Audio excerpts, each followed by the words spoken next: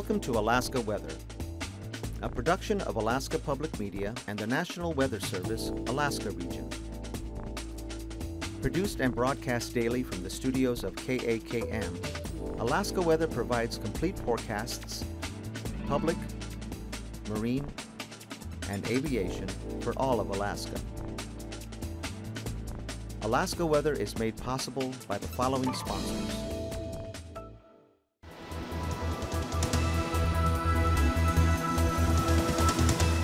The National Weather Service. Hello and welcome to Alaska Weather. For the Wednesday edition, I'm Kimberley Hoeppner, and today is August 30th, 2017. Just heading out of the end of summer, we do have an active weather pattern in store for you. So in just a moment, we're going to be covering your public, aviation, and marine forecasts. Now let's take a look first at the weather headlines. I'm going to step off the screen so you can go ahead and read them for yourself. We're going to be seeing rain continuing across the southern mainland, bring some more rain in through Friday, and then we're going to see snow and wind for the north coast and Brooks Range. And the last headline is the gusty winds that are going to be across much of the coastal locations as well. On the bottom there, we have the new graphic style for the TV marine map forecasts, and that is highlighted at the end of our show. So I'll explain those in just a few minutes, but for now, let's take a look at the concerns across the state. We do have here in yellow some wind advisories near the Kobuk area on the east or the western side of the Brooks Range. We're looking at a gusty wind coming down through the channel terrain, gusting up to 45 miles per hour. So that's going to be out through 7 a.m. tomorrow morning. Then taking a look across the strait here, the Bering Strait, we're seeing these areas highlighted for the high surf advisories. We're looking at the offshore seas around 6 to 10 feet. So be advised that's going to continue until about 1 p.m. tomorrow afternoon for your Thursday. Now, looking at the weather systems that are bringing the rain and snow across the state, let's take a focus first at the one across the Gulf. This has got a spin centered close to Kodiak Island as we headed to the latter part of the afternoon. You can see that curling up as it heads north towards the Kenai, and this is bringing another swath of moisture across the northern Gulf locations. We're looking at rain at the surface in just a moment. We're going to take a look at your surface map, but you can see this large white plume that's heading towards inland areas. The whiter areas are the colder cloud tops, but this is also indicative of a subtropical air mass that's being pulled up from the North Pacific. So just taking a look at that, pulling all the way up through the Brooks Range, this is what's bringing rain across much of the state there.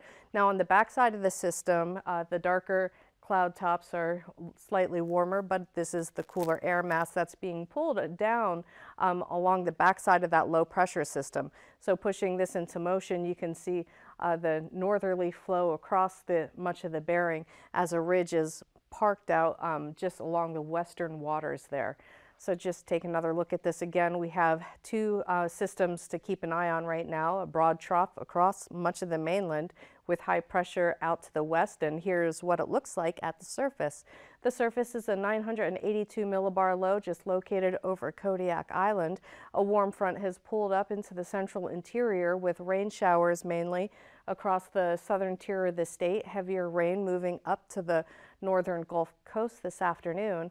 And then we've seen some colder temperatures across the Brooks Range bring some light snow into the area. We're even seeing up to an inch of snow for the latter part of today accumulating and then melting for the eastern Beaufort seacoast. Now we are seeing some higher snow accumulations which are expected into tonight. 2,000 feet or greater, the locations along the mountains will see between 2 to 4 inches as we head into your day on Thursday. On the backside of the system, we do have light showers just along the weak disturbances moving across the backside of the low pressure system, and patchy fog along the areas to the west in the Bering as the ridge is parked out near Shimia. Now we also have this coastal influence ridge across the southeast up into the northeast Gulf Coast location, and this is causing some very gusty winds. During the afternoon hours, we saw them gusting between 25 to 35 miles per hour, and also a notable wind speed across the backside of the low pressure system. During this time of the year, we're always seeing these gradient squeezes between the weather systems. So with the ridge out to the west and the low pressure sitting right here over Kodiak, we're getting this squeeze right along the west coast, and that's bringing wind speeds between 25 to 35 miles per hour, slightly stronger gusts up to 50 miles per hour along the channel terrain of the Alaska Peninsula. Looking at your forecast for tonight, we're going to see a continued gustier flow, not as gusty as this cold front pushes through during the early evening hours tonight, and that's causing the greater forcing that we saw this afternoon. So winds will be in general between 20 to 40 miles per hour. Now this low pressure system here is going to keep the tighter gradient across the coast, so they're actually going to see some stronger wind gusts during the overnight hours. East flow is going to be strong between 20 to 40 miles per hour. Possible gusts up to 50 miles per hour. We're also going to have isolated thunderstorms occurring ahead of the low pressure system. A little bit of energy associated with this upper level system that's moving across is going to bring some isolated thunderstorm chances all the way into the southern part of the Panhandle as we head through the late night hours. Across the north, not much change there, just a very strong easterly flow between 20 to 35 miles per hour from the eastern Beaufort Sea coast, and then a little bit stronger on the backside of the system up to 45 miles per hour near Kobuk. Now, we are seeing some light rain showers. The air mass is slightly warmer out to the northwest there, so mostly rain across the northwest coast.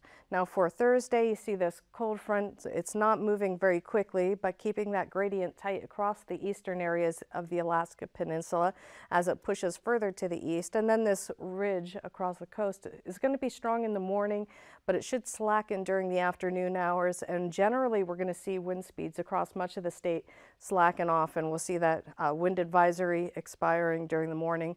And the winds across the northeast are going to probably be holding the strongest, along with some gusty southerly flow as the gradient squeezes along the southeast and the Panhandle. Expect rain showers to be heavy at times for the southeast for Thursday, with the heaviest amounts expected along the southeast areas towards the Dixon entrance. And then we did see breaks in the sun today, so very far to the south there, Ketchikan got up to 65 degrees. So they did see some warming trends, but in general, it's been fairly moderate across the state in the 50s and 60s, with the colder temperatures staying to the north and slightly cooler on the backside as this cold air is moved around this low pressure system that becomes centered on Thursday. But notice it is weakening down to a 996 millibar low by Thursday. And then on the latter part of the day, this ridge across the west is going to break down. A little weak surface low is going to be skirting the just the western areas of the Aleutians, and that's going to become important on Friday because there's going to definitely be a change. We're going to have this cold polar air mass coming down and wrapping into a subtropical air mass, which is going to produce a low that forms around the center of the Bering. And this is going to bring some gustier winds, change of direction there, more out of the south direction. So the western areas of the state are going to see a break between the two systems. So on Friday, the lighter wind speeds all across the west coast, and drier definitely, especially with a south to southeasterly flow across much of south central. We'll see a lot of downsloping, so a few showers just generated by a broad low pressure system across the state. However, that low pressure in the center of the state is going to be pushing off there to the east, and this is going to continue some showers, you know, like I said, statewide, but there's going to be very little impact for your Friday. So we get through the large weather system that's moving through tonight and tomorrow, and then we get a quieter day on Friday with that next low pressure system starting to strengthen and move very quickly late Friday night into Saturday. We'll see the progression of that. We'll take a look at that in more detail tomorrow, but for now, let's take a look at the temperatures across the state. We're looking at 50s and 60s for the southeast locations. Like I said, 65 at Ketchikan. before they cooled off with rain this afternoon. And then across South Central, most areas were in the lower 60s by the afternoon hours. Elmendorf also came in at 65 degrees this afternoon. Looking to the north and central areas, primarily in the upper 30s to mid 40s, with the coolest temperatures across the eastern Brooks Range in the mid 30s. Got very cold overnight there. Temperatures were just below freezing across the central Brooks Range. Across the west coast, temperatures barely climbed into the lower 40s with that cold air mass seeping into the southwestern region.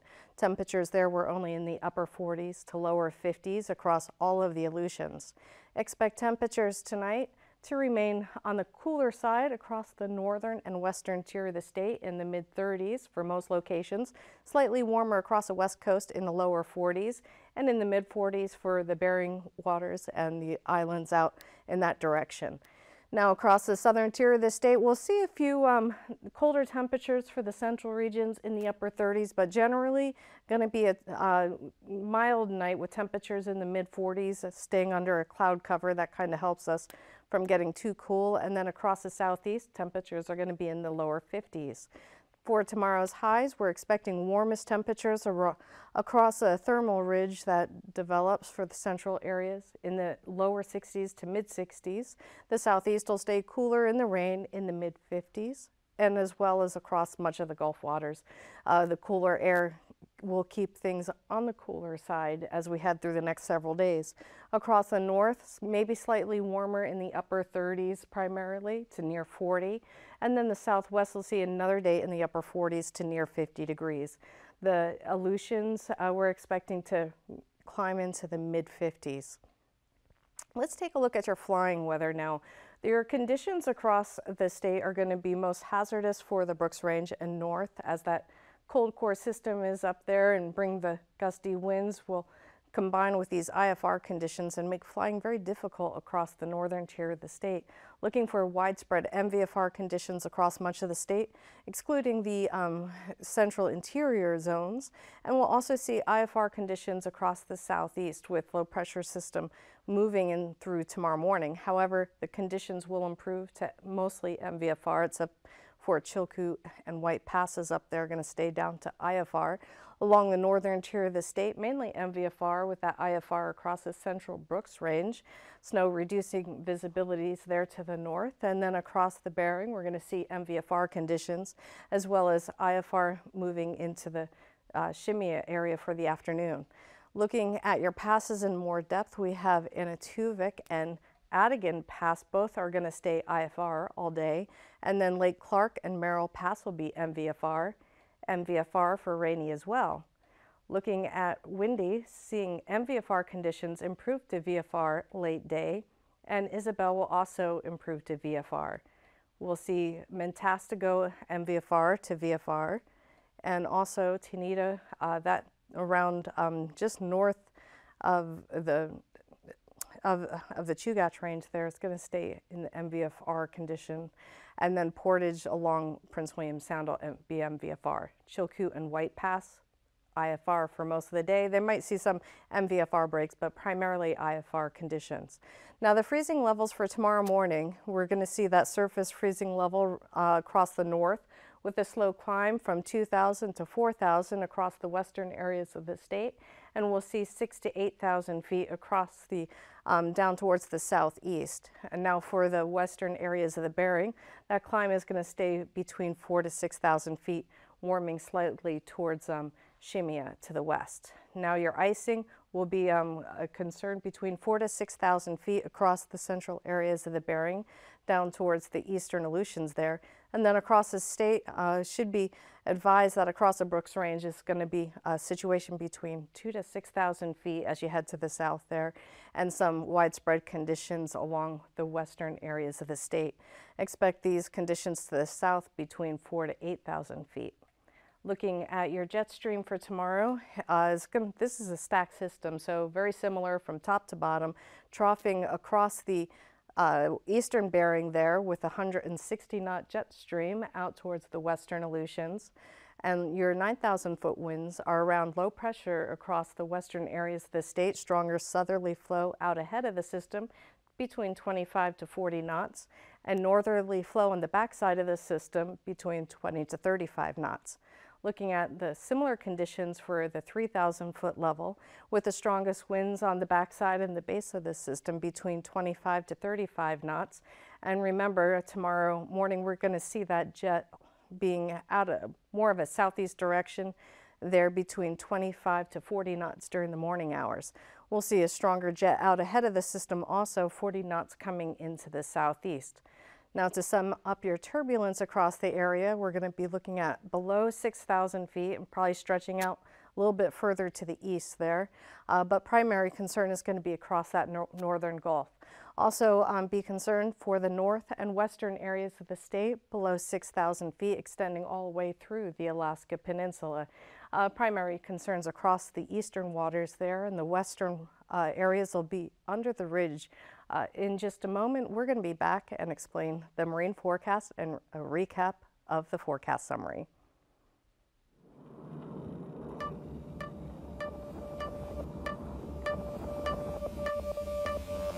The Valdez fly-in started out probably back in the 80s. It became this mecca of short-field takeoff and landing, bush flying, you know, where everybody meets. All the cowboys show up. You know, everybody shows up with their horse, you know.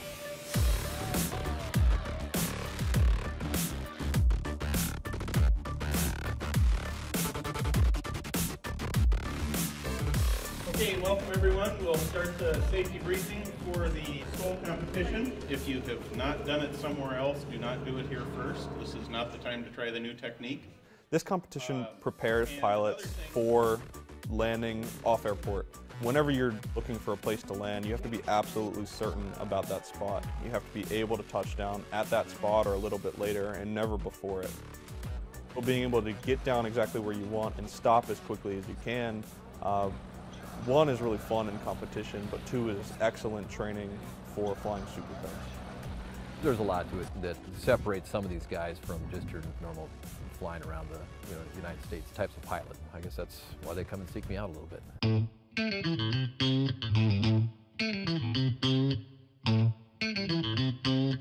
I've been flight instructor for about 20 years now. Like any kid, whatever his dad does, you probably don't want to do it, you know, but it's the only thing I ever knew.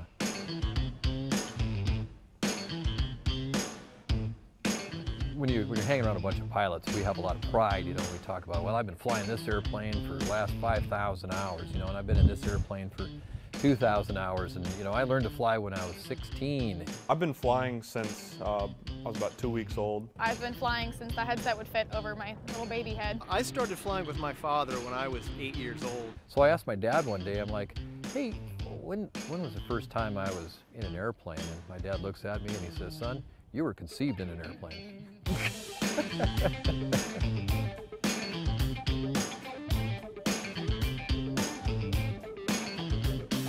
This will be my 6th year at the Valdez fly-in, and I've won first place in 4 of the 5 years. We have the T3 tail wheel suspension. You can find that at supercubsnorth.com. In the front here we have the leading edge slats. They help the air stay attached to the wing and help it fly at a high angle of attack. We have a 240 horsepower motor. It cruises around 85 miles an hour, but it climbs out at better than anything I've ever flown in. Most of the guys that I compete with at Valdez at the STOL competition are seasoned bush pilots that have been around the block for a long, long time. They've seen way more than I'll ever see in my life. So they all give me a hard time about having won in the past. And I just hope that I don't run out of luck here. Because these guys, they are certainly really good, and I don't doubt that they'll come back and get me one day. All right, you need to do it at 194 feet. You landed. 55 feet 8 inches. Let's give them a wave. I've been flying in Valdez at a competition for about the last 10 years, and it's been great fun, but nothing has ever come close to the amount of pride and fun that I had today getting to compete with my daughter in this event. I've been coming here with my dad since I was probably an infant, and this year he finally convinced me to compete too. Laura J. Erb. Her first landing distance was 209 feet, so we'll see if she can beat her first landing distance. And yes, that will qualify. All right, Wes, proud dad. Now, let's see, her second landing was 162. Your best landing was, if I remember right, 152? That's close, but we have to check the numbers. I think she might have beat me this year.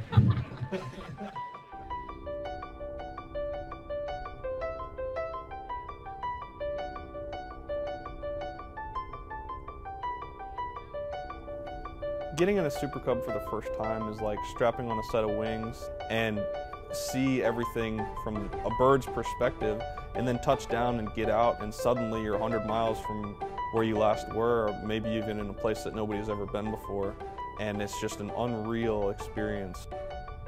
Flying up in Alaska is a lot different than flying in the lower 48 because the weather changes so rapidly, the terrain is much more varied. Having the opportunity to be a pilot in Alaska has really defined who I am as a pilot and who I am as a person.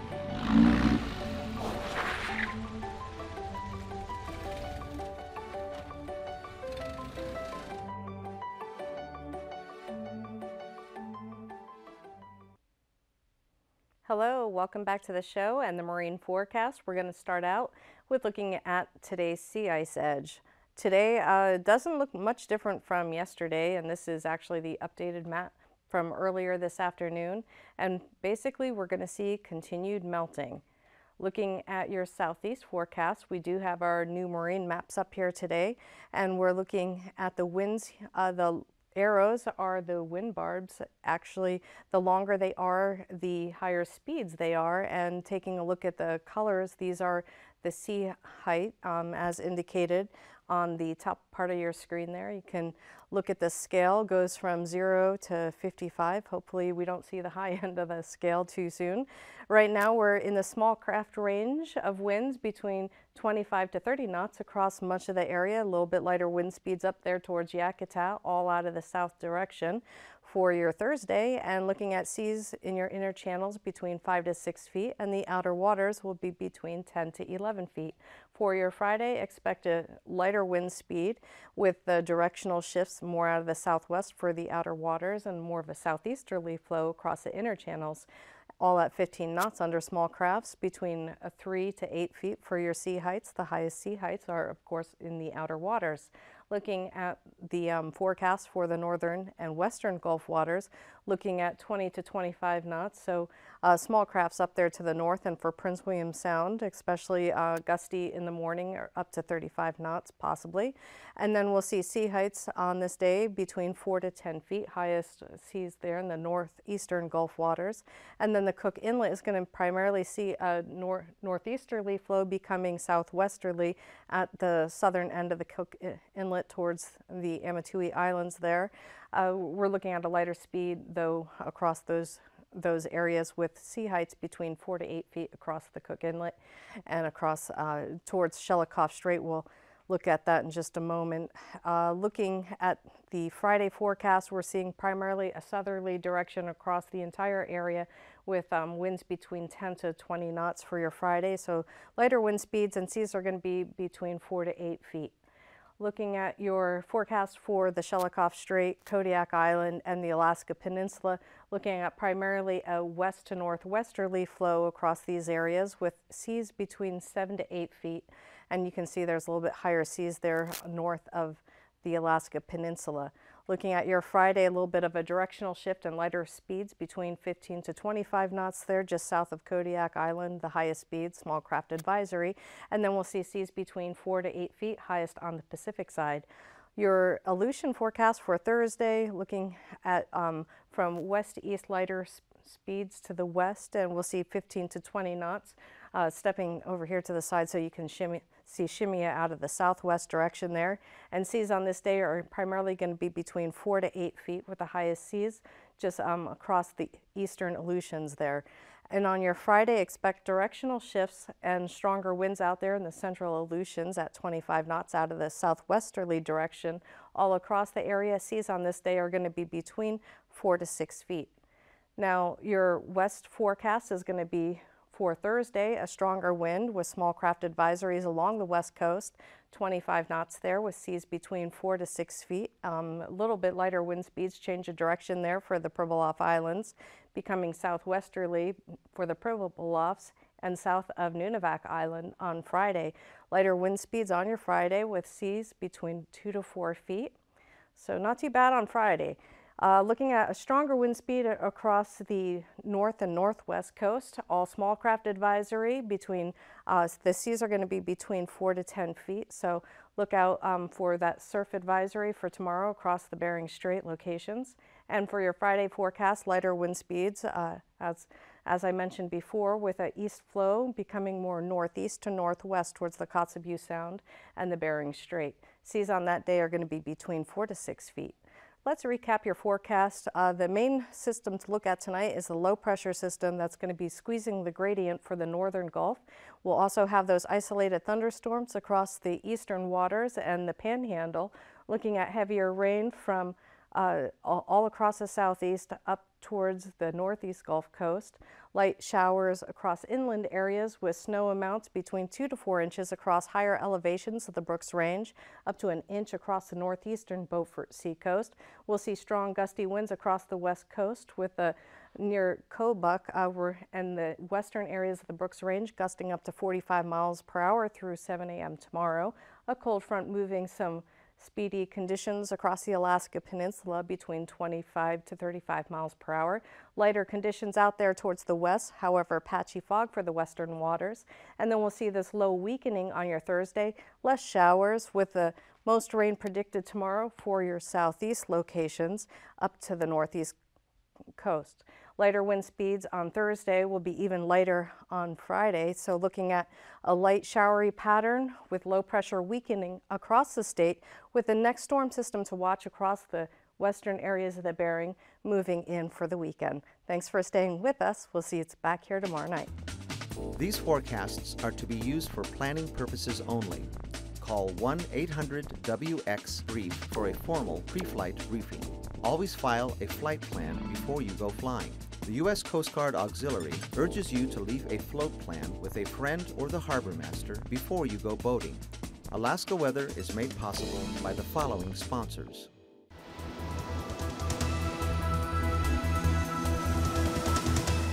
The National Weather Service.